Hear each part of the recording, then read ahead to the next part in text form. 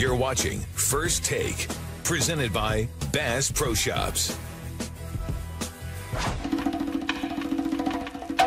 Bortles is going to throw, intercepted. Norman may score. 20 down the left sideline, 15-10. It is a touchdown.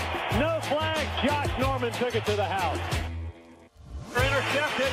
It's Norman. Go ahead, young man. Shoot, do your thing. How do you expect your transition to this defense to go? Well, I think it's going to go well. For me, I don't know. This is football. I don't put too much emphasis on anything. It's X's and O's. You're a player against our best player, and we're going to see who's going to win.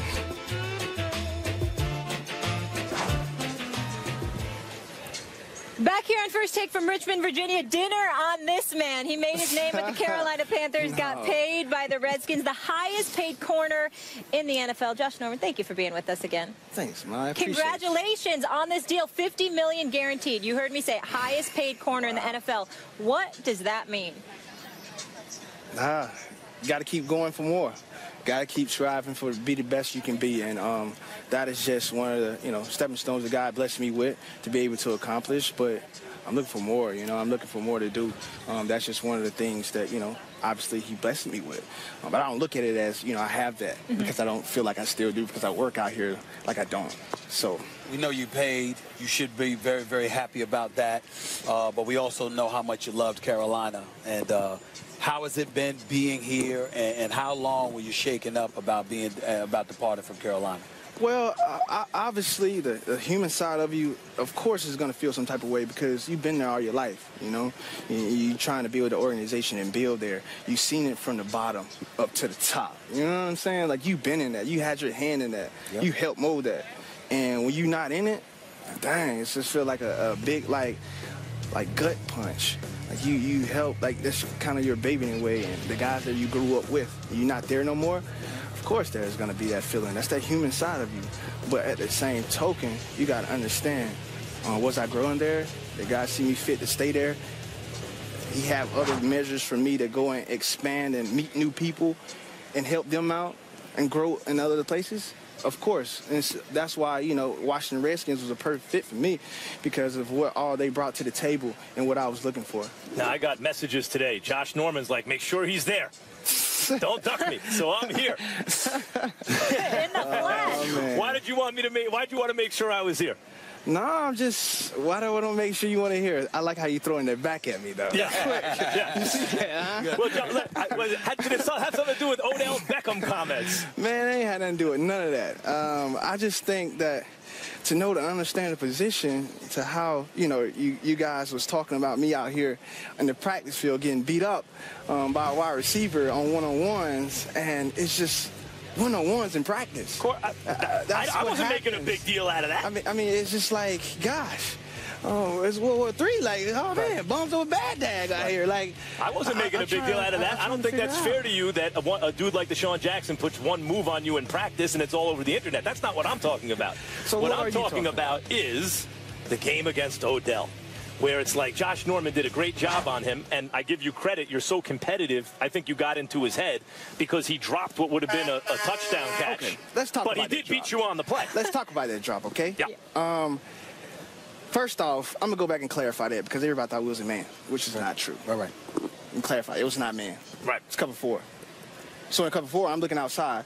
Quarters. And of course, yep. quarter, half. That's how you play it. So quarter safety is going to be there. But at the same time, I'm not placing no blame on nobody for what they do. I'm looking back at the quarterback. I see him break. I look back, nobody there. I'm running to go and catch him.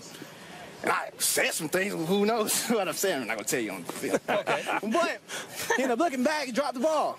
But at the same time, that's on him. That's not on what I've done or anything like that. But at the same time, go back and watch film and see what coverage we're in.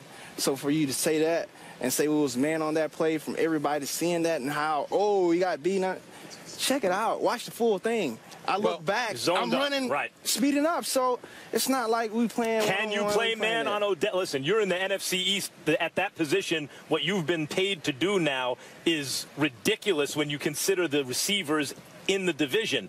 Can you play man defense in this day and age with these rules and these receivers in your division? Wow. Well, like I said, you probably have to go back and watch the film because that's what I've done when we played them last year. It's no different. I played the two guys in our division last year, Dez and Odell. So I mean, Dez and Odell, both of them. So, and I played a man. So it's like for me, try to figure out where's all this coming from. Well, let me tell you where it's coming from. Let me answer that because we're running out of time. Let me answer that. You being paid the way that you are, with folks looking at the cornerback position, and you see a Richard Sherman, and you see a Patrick Peterson, and you see so many of these other guys, so many people trying to debate, and to some degree the players themselves playing that position, debating who's the best, who's not, responsibilities. But Darrelle Reeves talked to us about getting up on a guy, bumping, playing bump and run, right, manning up and following your man as opposed to somebody that's subjected to zone schemes and playing that way. The pressure is on you with this team, who's the reigning defending NFC East champions, to step up and buffer that secondary even more. Do you feel that pressure, and do you embrace it? Pressure bursts pipes, and I don't have any. So, do I feel pressure on myself? No. I'm not trying to come out here and prove that people are wrong. I'm trying to prove that I'm right. At the end of the day, I'm going to go out here and do what I do. Play a physical style football. In your face, smash mouth. That's what we do. At the end of the day, I don't really care about what other people say. That's their own opinions, man. Right. Like for me, everybody look like, oh, how did he get here? I'm an enigma to people. You know, I'm an enigma. People don't understand that. So they trying to figure it out. And at the end of the day, I'm going to do what I got to do for my teammates. And we're going to be where we're going to be at after all said and done. Because well, last question, where you going to be at? Don't care. Last question, where you going to be at? Well, shoot, man, we out here working, trying to get a ring. That's what we out here for. If you ain't out here doing that, then you failing. You just played with a team that went to the Super Bowl. You trying to say this team could go to the Super Bowl? I'm saying we working towards our goal. That's what I'm saying. And so you know where I am on you. I admire your competitiveness. I think it makes you an excellent player. But I don't think it's possible in this day and age to man cover the elite receivers. Not even a knock on you. Even anybody is going to man cover unless it's Deion Sanders, right, these elite receivers. So if they don't catch 100 yards, if they don't have to go over 100 yards, then what that is? That's a good job in terms of that's a good job. Wow. In terms of scheming. What? Get out of here, man. Josh, thank you so much for being with us. Good luck this season. Thanks, Congrats man. on everything. Appreciate Your new home. Hope everything goes well.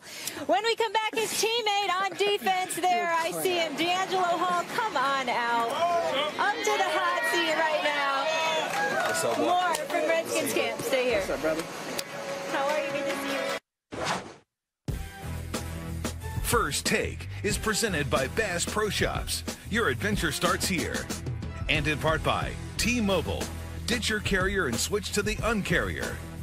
And the Subway Sandwich Shop. Fresh is what we do.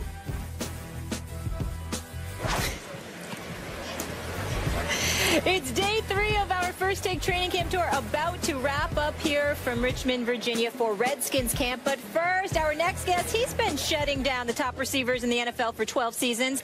We welcome D'Angelo Hall, free safety to the desk. Thank you so much for being here with us. Man, we saved the best for last, all right? We just had Josh Norman on, and you said this is the best secondary you've been around. Why? What makes the secondary so good? Just the energy that these guys bring, the competitiveness we compete with in practice, and just the talent, from top to bottom. I mean, we're super talented. I'm wondering, in all honesty, you know how much respect I got for you. I'm wondering, in all honesty, how fraudulent y'all might be, because every team y'all won against last year, nobody had a winning record. I'm wondering how your team feels about itself coming into the season, considering how lucky y'all were to play some mediocre teams. No, absolutely, we were lucky last year. We were a product of a bad division. I've never been one to hide that fact. We were in the playoffs because we were in a terrible division, without a doubt. But I don't think anybody even picked us to win 4 games last year.